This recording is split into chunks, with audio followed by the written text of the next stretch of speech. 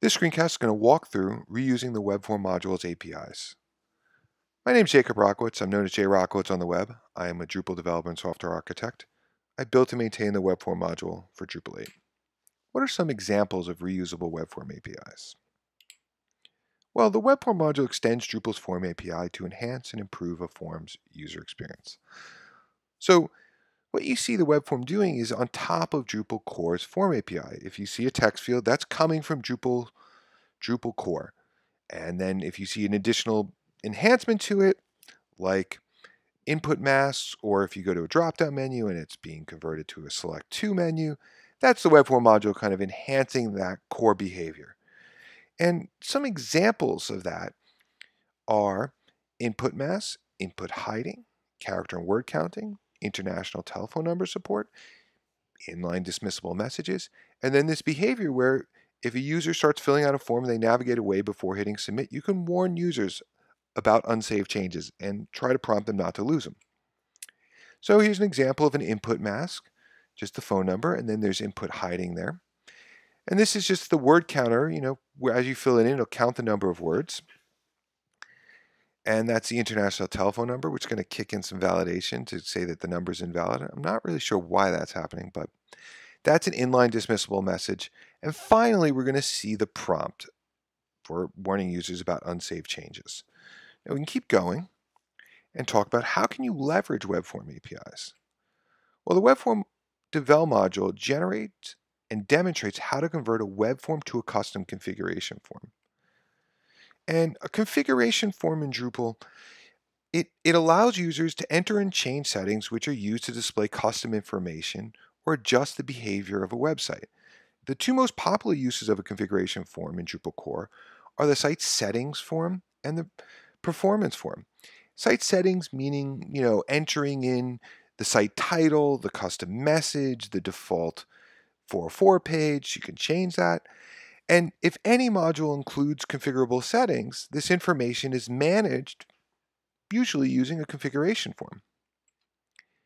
And so to convert a web form to a Form API form, you need to define the web form related elements and properties you want to use, then process those elements using the Web Form Element Manager service, and then you could attach, the desired web form JavaScript behaviors. And it's hard to, the best way to show this is to point out some code, and I have my little red thing here to walk through and say, here's, this is a build form is a Form API interface method. There's three of them: build, validate, and submit. That's how forms work. And this is getting the configuration settings for a custom module, and it's rendering one element. It's a node. It's to collect nodes. It's an entity autocomplete. This is core. Title is core. But then you're saying you only want to collect 15 of those nodes. And the rest of this is just typical settings in Drupal core. This 15 kicks in right here when you call the element manager, which you'll see a little more about that in a second, but to process the element. So basically it's enhancing this normal Form API element with web form enhancements. And then right below we're seeing attaching behaviors for unsaved. And it's just two things. You're adding a class to the form, and then you're adding a JavaScript library, and then you're returning the form. Now, the best way to show you what's happening is this. This is a rich element that you can have in any configuration form you build. It's just generating a list of nodes, very quick and simple, and you can customize any aspect of this. You can hide and show the plus and minus buttons. You can say how many, add more items. You get to take advantage of the Webform's APIs. Now, the Webform Devel module, that export generates four files. It's the form, the configuration settings form, the default configuration just to get you started, the route to have that form available to users, and then a module info file. So basically gives you a little quick module that you can install on your site. I have to demo this to best explain it. So the demo that I have is there is actually an example, a web form example custom form. And what it does is install this form, and this form is a web form and shows you, it's basically trying to show you all the different elements that you can have available. And you can see it's a lot of rich features that you can bring into your own custom Form API forms. You can even have your cute kittens.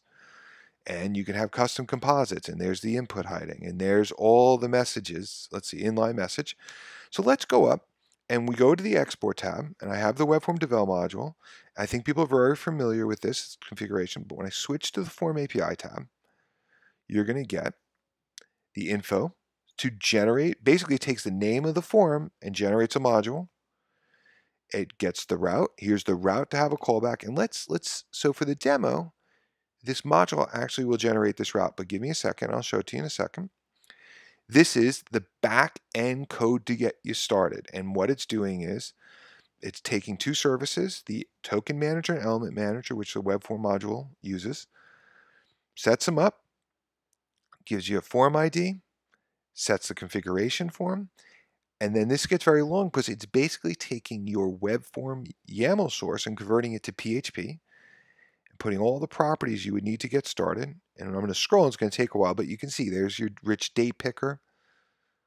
There's your manage file upload if you need a quick way to upload files.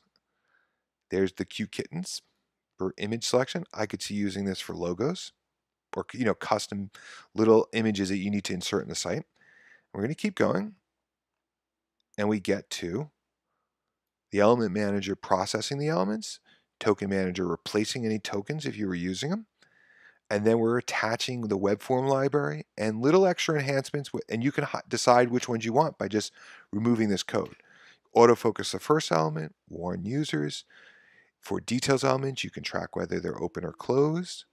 Now you return the form, and this is a little helper to say, hey, this is how you would handle the submitted values from that form, and it would save it. This is a working example of a configuration form with here's some default data, and look at this default data for a second. You see it?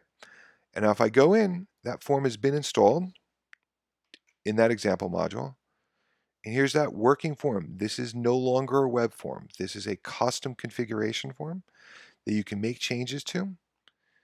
Hit save, and boom, you're done. I hope this inspires you to kind of get started to kind of reuse some Webform APIs. I'm going to keep going because it's a lot here. Yeah, you can supercharge your custom forms. That's really what this is about. This is where you can take all the advanced APIs of the Webform module and bring them into your custom code and make your life a lot easier. That node widget that I created to kind of create a list of multiple nodes I've used on projects, and it saved me a huge amount of time. And it's a nice, clean user experience. So what about reusing advanced Webform APIs and features? Well, there are some features that are not reusable. Multi-step forms, submission display, handlers and variants, access controls, PDF generation. They're not reusable because they're really tightly coupled to a web form, and it's not something that's easy to expose. With that said, there are APIs that are reusable. Modal dialog support, there's a helper class to pop open modal dialogues as needed. All the AJAX behaviors in the Webform module are tied to traits that you can reuse. There's a huge set of utility classes, whether it's to manipulate arrays, forms, elements. They're available and you can use them. And even with functional testing, if you build out your own custom forms, there are web form test traits that can make your life a lot easier. The last one you got to go look at. So in the Webform module, there's a test files directory, and it contains examples of every single type of file that you might ever have someone upload or need to upload to test something.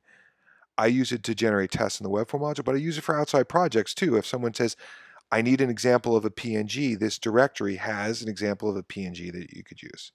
You got to spend a little time, and the real takeaway is, help improve APIs by contributing code and ideas to the Webform module and the Drupal community. And you can help build and share web forms and Drupal's form APIs by writing documentation, reviewing patches, adding new APIs, refactoring existing, and you can contribute to the Webform modules examples, and there's a dedicated examples module in the Drupal community. And frankly, that's how I learned how to do everything in the Webform module, looking at all these examples, especially the AJAX stuff, which can be very complex. There's even examples of Drupal's core form API, how to get started with it. Well, I hope you got something out of this, and you can learn more about me at jrockwitz.com. Thank you for your time.